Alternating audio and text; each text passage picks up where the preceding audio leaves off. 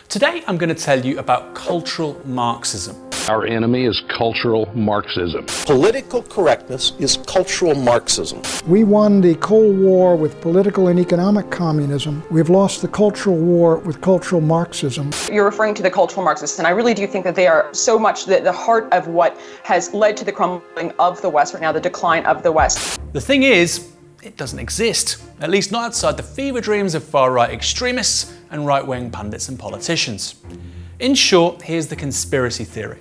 After the 1920s, a group of Marxist academics set out to destroy Western modernity from within. But unlike classical Marxism, which locates the working class as the agent of change and economics as the sphere of struggle, cultural Marxists sought to change social values and norms, gnawing away at the foundations of the West's very self-confidence. Are we the baddies? At the same time, they encouraged mass migration, multiculturalism, and even things like homosexuality to triumph where the Mongols, Moors and Ottomans failed, namely to bring about the demise of European civilization. Why are we constantly browbeaten into being ashamed of the West? We shouldn't be ashamed to defend Western civilization. Around this nebulous term, you see the collapse of any distinction between the politics of the mainstream and the far right, between seemingly respectable people who appear on television and those who actually commit terrorist attacks. Take Question Time's favourite Nigel Farage. He claimed that the BBC was responsible for a cultural Marxist revolution, or Conservative Party MP Suella Braverman, the Attorney General. Last year, she claimed the Conservative Party was engaged in a battle against a cultural Marxism. And then there's Anders Breivik, who killed 77 people, primarily members of the youth wing of Norway's Labour Party in 2011. In a 15-page manifesto, he mentions cultural Marxism 107 times, using it interchangeably with terms like multiculturalism and political correctness. Then there's Brenton Tarrant, who killed 51 people across 2 mosques in the Christchurch massacre of 2019. He wrote that Western society had long since fallen to the long march through the institutions committed by the Marxists. And then there was the 2018 Pittsburgh synagogue shooter, who murdered 11 people and blamed Jews for, among other things, communism. And yes, cultural Marxism. And in Britain, well, check out this video from the BNP's youth wing in 2014. The heartless Zionists, whose interests are foreign interests. The cultural Marxists who infest our teaching establishment. We will not give in and we will not back down. We will protect our own identities and secure our own futures. We are BNP Youth. This guy is Jack Renshaw, who, alongside targeting militant homosexuals, blames cultural Marxism for Britain's problems. He's currently serving a lifetime prison sentence for plotting to murder Labour MP Rosie Cooper. Despite this term being used so frequently by far-right terrorists, it has slipped unnoticed, it seems, into the right-wing mainstream, whether it's Fraser Nelson and The Spectator, Conservative members of Parliament, Nigel Farage, or best-selling author Douglas Murray. A lot of people on the right are very happy to say they believe in something called cultural Marxism. But the comfort of recent decades has become the comfort of espousing and following a basically culturally Marxist view of the world. So how did this happen? How, over the last decade, has cultural Marxism become a relatively mainstream talking point for both politicians and pundits on the right? While it's easy to see a resemblance between contemporary claims around cultural Marxism and what the Nazis once referred to as culture Bolshevismus, cultural Bolshevism, it goes beyond just that. One important parallel between the two, however, is their flexibility and thus their political efficacy. When the Nazis used the term, it was applied mainly to the arts, but like cultural Marxism today, it was also deployed for a range of things they simply found disagreeable. One journalist, Karl Osiecki, wrote, "Cultural Bolshevism is when a painter sweeps a colour into a sunset not seen in Lower Pomerania, when one favours birth control, when one builds a house with a flat roof, when a caesarean birth is shown on the screen." In short, it was anything reactionaries wanted it to be. Today, cultural Marxism serves a similar purpose, ranging from antipathy towards gender-neutral pronouns to a secret conspiracy allying homosexuals, Muslims and leftists to destroy Western civilization. However, it wasn't until decades after the fall of the Third Reich that cultural Marxism as a recognisable conspiracy theory began to emerge. Arguably its godfather in this respect was Lyndon Larouche, a conspiracy theorist often accused of racism, hailing from a very, very strange part of the left. In 1974, Larouche mentioned the Frankfurt School for the first time, as part of a broader smear campaign against left-wing opponents. According to a special report in his Executive Intelligence Review, Larouche claimed Angela Davis was a CIA agent whose purpose was to infiltrate the American Communist Party and split the organisation.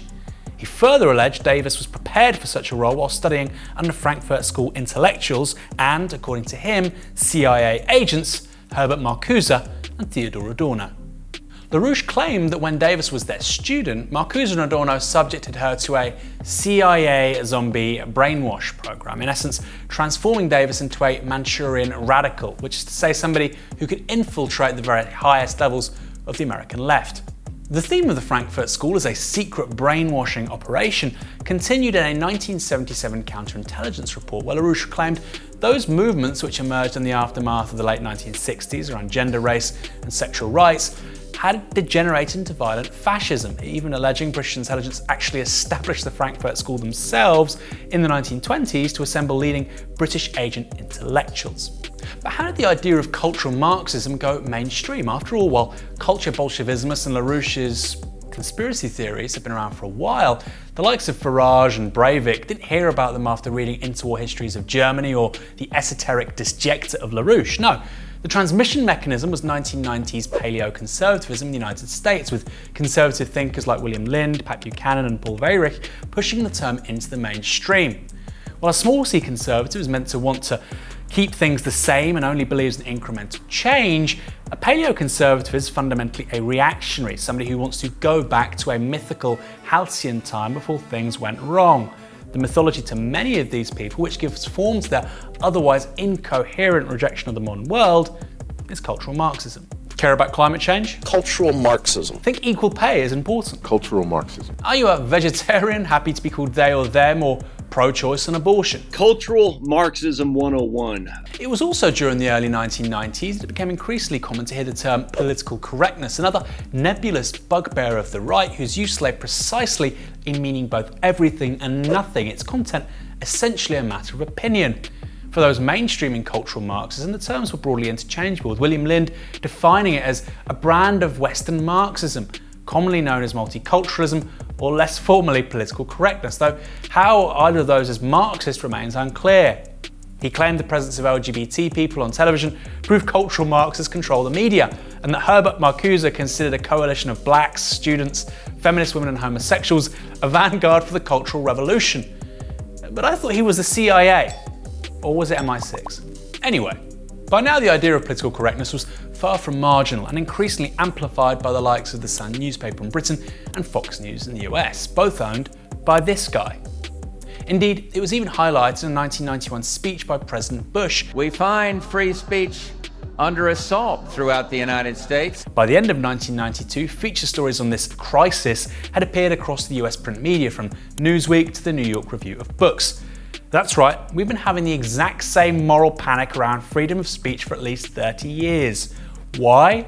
Because if the conversation moves to class, living standards and economic justice, these people don't have a leg to stand on. For Pat Buchanan, godfather of the 1990s culture wars in the US, the importance of this struggle was not to be understated, with the culture war a religious war and in many ways no less important than the Cold War. It is an anti-Christian, anti-God, anti-traditionalist revolution. The sexual revolution has a lot to do with it. And so we are two countries now. In his 2002 book, The Death of the West, Buchanan described cultural Marxism as a regime to punish dissent and to stigmatize social heresy, just as the Inquisition punished religious heresy. Its trademark is intolerance. Now, where have I heard that before? The goal of the education system is to indoctrinate children from kindergarten into a radical, postmodern, leftist, communitarian, equity-oriented ethos. It's Andrew Breitbart, founder of Breitbart News and close friend of former Trump guru Steve Bannon, similarly viewed the fight against cultural Marxism as essentially a continuation of the Cold War. This country will be destroyed by people like you who think you are doing good while you divide into separate, different categories, and we pit against each other. These people are incredibly dangerous. In 2014, William Lind, under the pseudonym Thomas Hobbes, published Victoria, a novel of fourth-generation war in which a group of Christian Marines lead a bloody insurrection against cultural Marxism as the federal government collapses. At the book's climax, knights wearing crusader crosses and singing Christian hymns murder politically correct staff at Dartmouth College, the main characters and Mr. Lind's alma mater. The work of slaughter went quickly. In less than 5 minutes of screams, shrieks, and howls, it was all over. The floor ran deep with the bowels of cultural Marxism. Such words wouldn't be out of place in the manifesto or diary of a far-right terrorist, yet they were written by a man who wears a suit and tie and has worked inside Washington, DC. The very point of using the term cultural Marxism is to collapse any boundary between a significant part of the population who don't view themselves as extremists and the far right, people like William Lind. Most importantly, it tells that some of the most dangerous fanatics of the 21st century speak with polished accents, went to excellent universities, and most troubling of all, are actively promoted by the media. One thing is for sure, any politician or pundit who utters the words cultural Marxism has got nothing to say when it comes to the biggest issues of our day, which people actually care about and affect their everyday lives, from healthcare to climate change, economic inequality, and the housing crisis. Some conspiracy theories are relatively harmless. Cultural Marxism isn't. That's partly because it relies on bigotry and xenophobia, and partly because it's designed to distract us from the big existential challenges of the 21st century. And there are plenty of those.